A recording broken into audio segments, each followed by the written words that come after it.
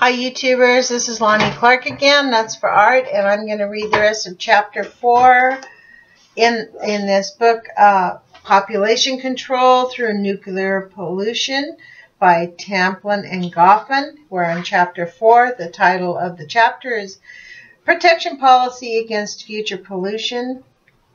We are on page 48. The subtitle is A Recommendation for Pollution Control. This then brings us to the means of controlling pollution. The reason we have pollution is that it is permitted either by law or by the absence of law. As was stated earlier, if there was a legal limit or no limit to pollution, any nonsensical industry can pollute. A legal limit to pollution either implies that there is a safe level of contamination or that the process of polluting has a benefit to society that outweighs the attendant risk. We have no evidence whatsoever to indicate that there is a safe level of any form of pollution.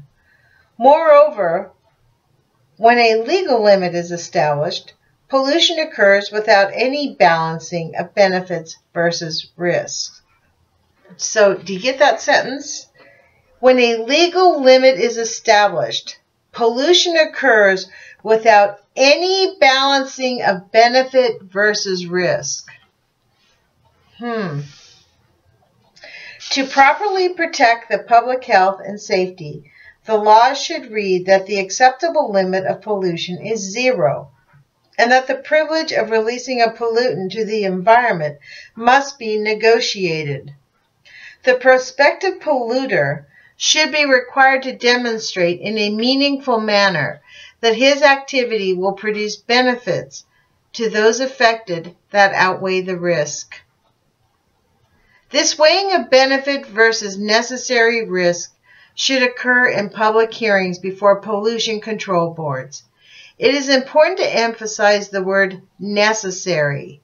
The benefits must be outweighed against the necessary risks. The right to overrule a decision of the control boards should be reserved for the public through courts or by referendum. And this right must be reserved permanently so that any prior pollution allowed can be stopped if the public so decides. I need some water, hang on.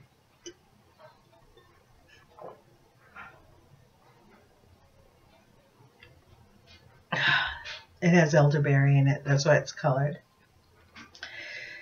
Pollution tolerance should be 0. For any questions let me take this stuff off. For questions such as the preservation of the living environment in a livable world, it is truly discouraging that the public must plead for an opportunity to be represented in decision making. No right is closer to the constitutional guarantees than that of a livable environment. Long ago, the burden of proof should have been placed upon the perpetrators of pollution rather than upon his prospective victim. Exactly. It has been the lack of the zero tolerance limit for pollutants that has led to the present serious impasse. We have previously explained how useful the acceptable tolerance limit, I'm going to read that again. We have previously explained how useful the acceptable tolerance limit concept has been to, and so carefully cultivated by, the promoter of technology. Read that once more. We have previously explained how useful the acceptable tolerance limit concept has been to, and so carefully cultivated by, the promoter of technology, i.e., you know who, Mr. Nuclear Man. The acceptable tolerance concept never had any scientific basis. This was purely the result of opportunism plus ignorance. Wow. It should be necessary to fight for the abolition of this. It should not, oh my gosh, let me do that again. 1, 2, 3. It should not be necessary to fight for the abolition of this Neanderthal concept of treatment of the environment and its inhabitants.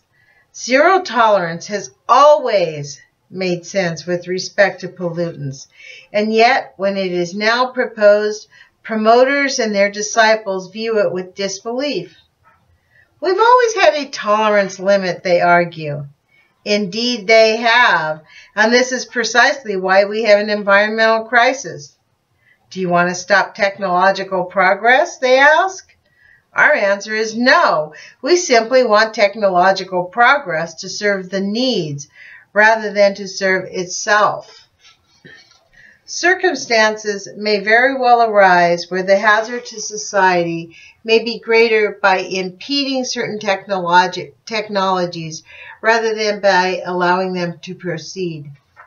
The concept of determining if benefits to be received by allowing the privilege of pollution does indeed outweigh the risk of injury from the pollution is a meritorious concept.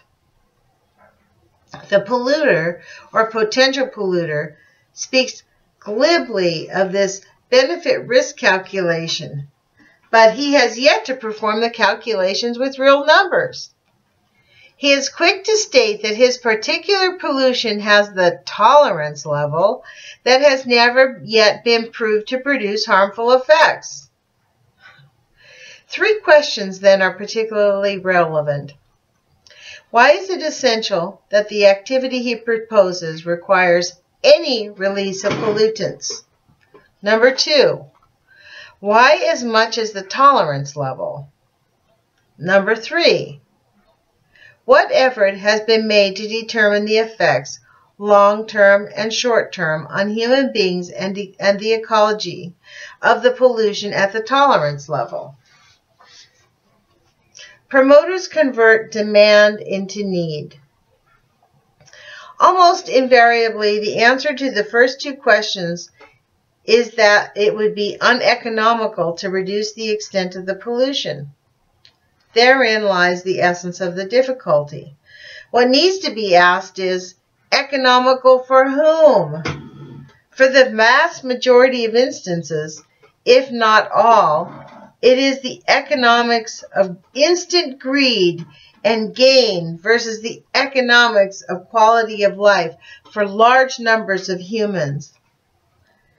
Since so very many of the products of industry are produced because they can be sold, rather than because of anyone's need, the most economical approach in the larger sense would be to prevent that particular activity altogether. The promoter can shuttle back and forth between the terms demand and need with great skill. His forte is to concoct a demand, refer to it for a while as a demand, and then to make a subtle transition to a desperate need. And the second question concerning the effort to determine the effects of pollution at tolerance levels is almost always answered as, no effects have been observed in spite of careful observation. Careful observation of what? Generally, on deeper probing, it turns out to be a careful observation of nothing at all. If indeed any observations were made, they are usually irrelevant to the problem at hand. It is next to hopeless, thus far, to get science and technology in the service of polluters to understand the difference between no effect and no effect observed.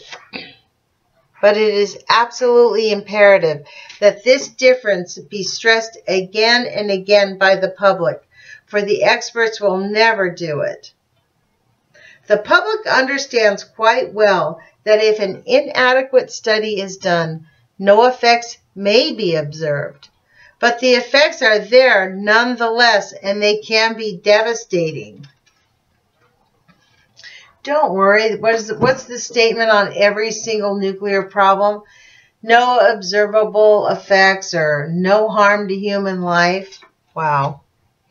Even after the concept of zero tolerance for pollutants, with negotiation of the privilege to deviate therefrom, is codified into law, the public should expect that the risk assessment by the polluter and his experts will always be lower than the real effect.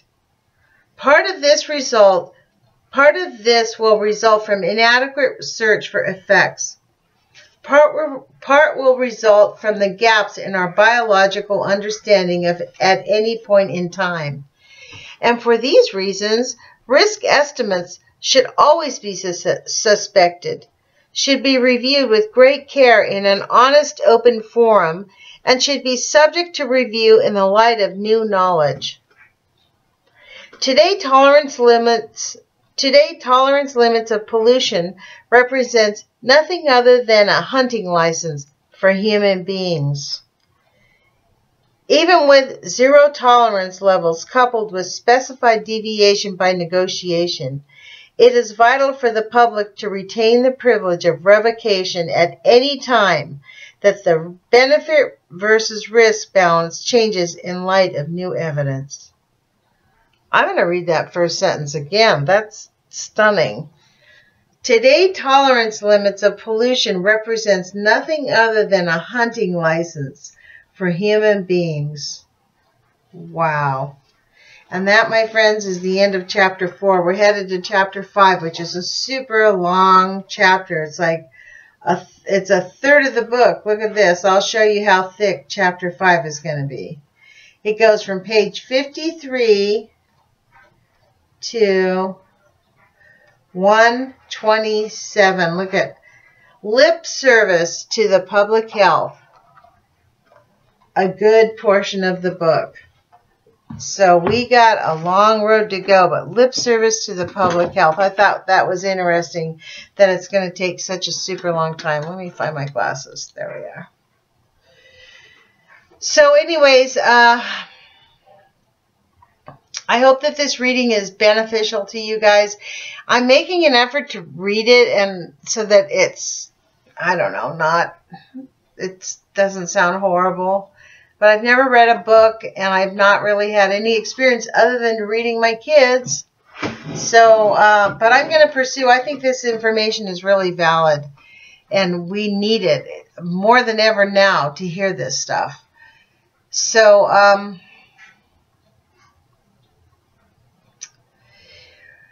we got to put our courage feet on, man, because the shit's hitting the fan now. And I'm super excited for all the post-ignorance people that are going out to see the Helen Caldicott symposium.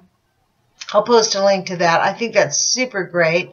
We need a lot of people there that say they're there from the Post-Ignorance Project. If you go and you're going to be there for the Post-Ignorance Project, please tell that to Helen Caldicott's people when you check in, that you saw either Lonnie Clark or Kevin Blanch. Helen, I've been emailing them so they know us. Anyways, I'll end here, and hopefully we'll get some support on the Post-Ignorance Project, even in name only when you show up in New York. If you just go there and say, hey, we're here because the Post-Ignorance Project told us about your seminar and we wanted to be here. So what I'm trying to do is get us some, I guess, exposure, networking, I guess that's what it's called. But the idea is to rattle the cages. So that's the idea. So we're going to tell them to stop. Stop the nuclear stuff, man. That stuff is killing us, and we got to stop Fukushima, like, massively bad, bad, bad. It's like... Okay, so I'm going to say this. I'm going to